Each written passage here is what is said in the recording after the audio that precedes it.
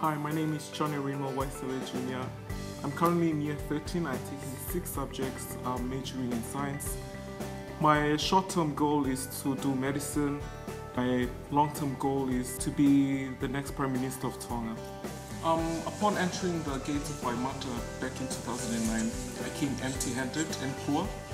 Now that I'm in year 13, in a few weeks' time I'll be leaving the school for good.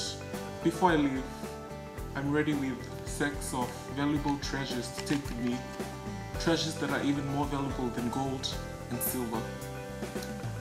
When I first entered the school, the atmosphere was rich in friendliness.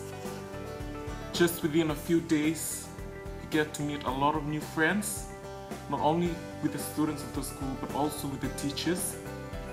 The teachers acted like your real mother and father.